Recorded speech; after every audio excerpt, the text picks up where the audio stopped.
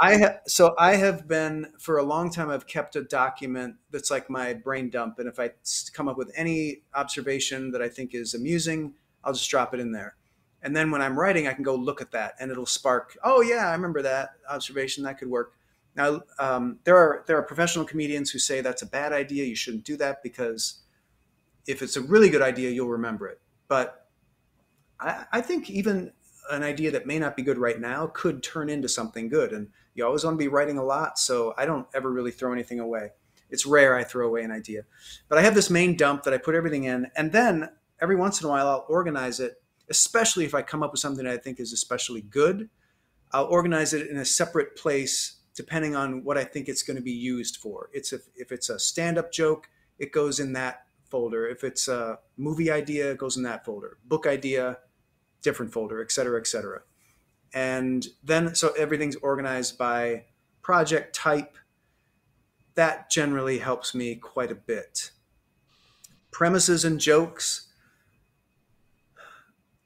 I just keep all my premises and jokes bundled together, depending on what medium they're for, because I know when I sit down to actually produce something, whether I'm writing stand up or a humor article or let's say a script for something, I know there's not going to be like notes that I'm going to be able to crib verbatim. I'm going to be basically starting from scratch, but I just want, you know what I want is I want someone else in the room with me. So who I get is me from a few weeks ago when I wrote down all these ideas. That way I'm looking at something that's not just me alone in my brain.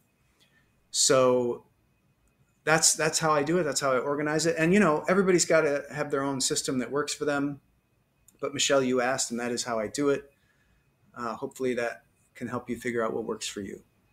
Yeah. And, that was a big takeaway from the comedy author series we did is we do all of them and then pick up on common themes. And one of the big themes we found is it's like, here is a way to do it, but it's like, what works for you may not work for someone else, or like what some people only may like be like attracted to. So like you have all these funny filters, for example, but some Right. people may only have an intuition for a few of them, and that's how they hammer out jokes. It's just kind of like these aren't like in stone laws. These are like helpful guides, but most of the authors were like, here's how I've seen it work. Here's how I helped a lot of people do it. But it's also what works for you and what you're going to be consistent with is what's going to help you the most. Exactly. Everybody's got to find their own way. Okay. I don't know where I think digital versus non-digital is where my brain went to, like, it's whatever's most intuitive for you. But I will say, as someone who was non-digital for all of my career, and then the pandemic hit and I started using Google Docs.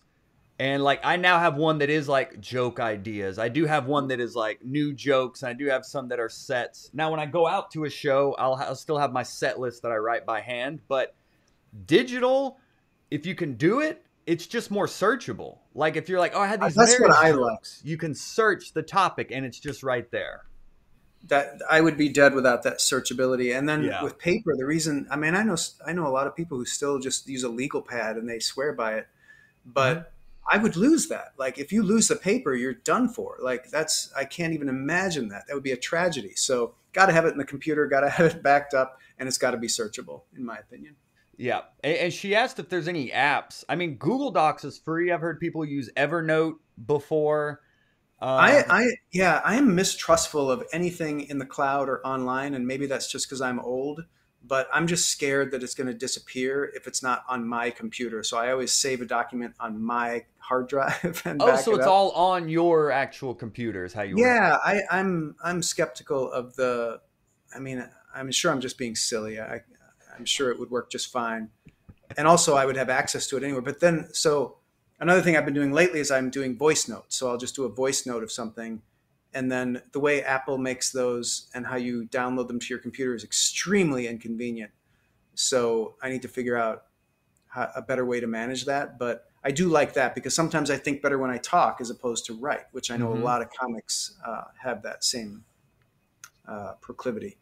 Yeah. I mean, what was interesting to hear when we had Mark Normand on here was like, he's a very meticulous writer. So I was like, oh, I bet he's very like in the page and word for word. But his writing process is literally like ranting and raving for an hour alone in his room, and then just picking things that he found interesting or potentially funny. Like it's a lot of him just talking to himself like a crazy person, and then he'll like refine it from there.